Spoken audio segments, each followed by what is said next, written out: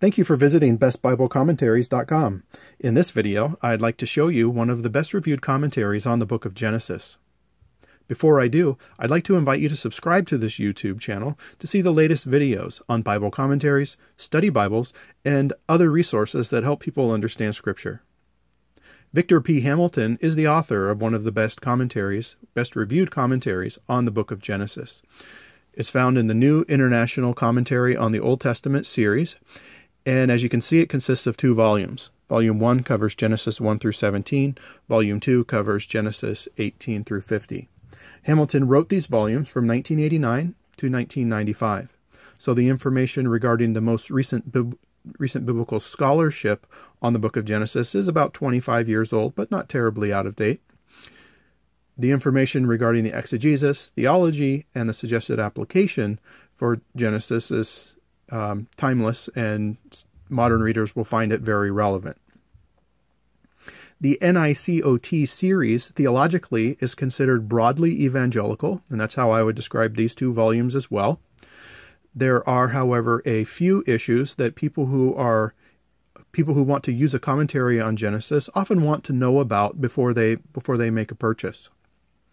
One regards the issue of authorship. How does the commentary author understand the authorship of Genesis?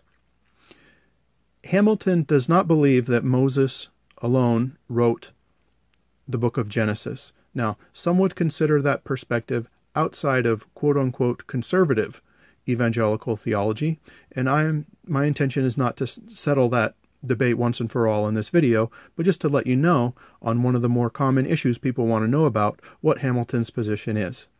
Hamilton subscribes to a multiple author viewpoint of Genesis. So he does not believe Moses alone wrote it. He believes in the theory that there were about 5 authors and that the book was composed perhaps over generations of time by multiple authors and editors.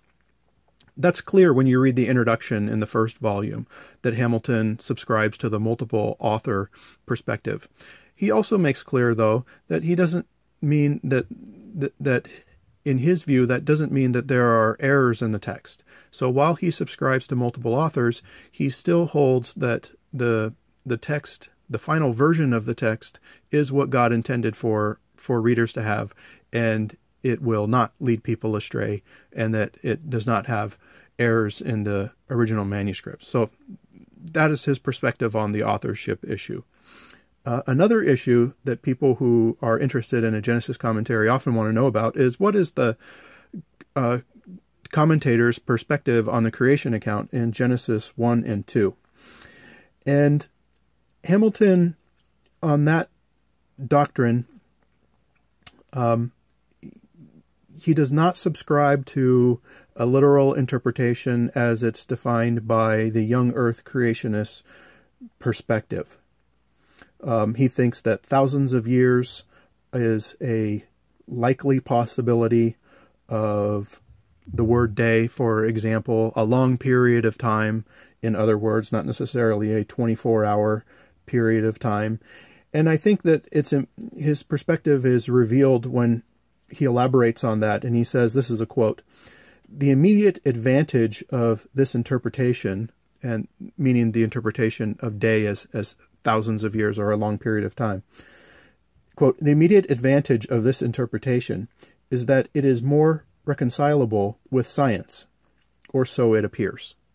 So whatever your perspective on that issue, you can tell from that quote a little bit about Hamilton's hermeneutics, or his interpretation of the creation account in Genesis 1 and 2.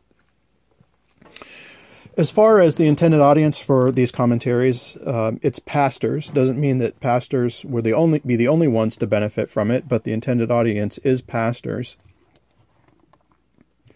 Each passage of Genesis is discussed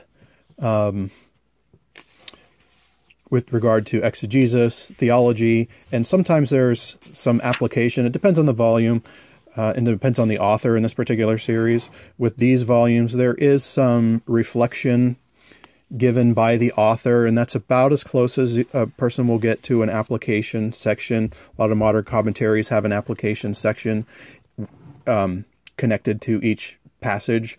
This series doesn't necessarily, but there's some, we might call them devotional reflections that the reader can use as kind of a starting place to build application if they're using, if they're teaching or preaching through Genesis in a ministry setting.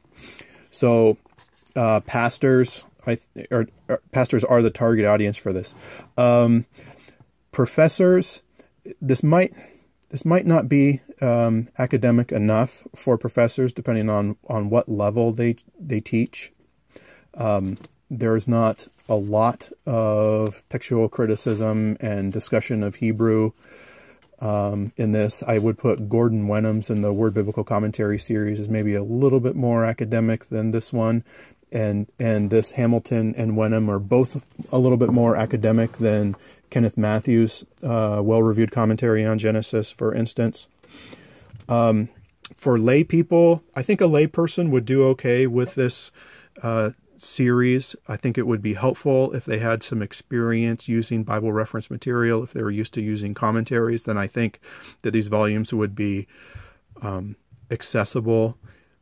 If a person is not used to using commentaries, there might be some better options available, more introductory options available, and for those I would just point you to the Genesis page on my website, bestbiblecommentaries.com, and you can find some introductory material regarding Genesis commentaries. So I hope this video has been helpful to you. I am very grateful that you watched it, and I hope that it was helpful to you in learning more about these commentaries. Thank you.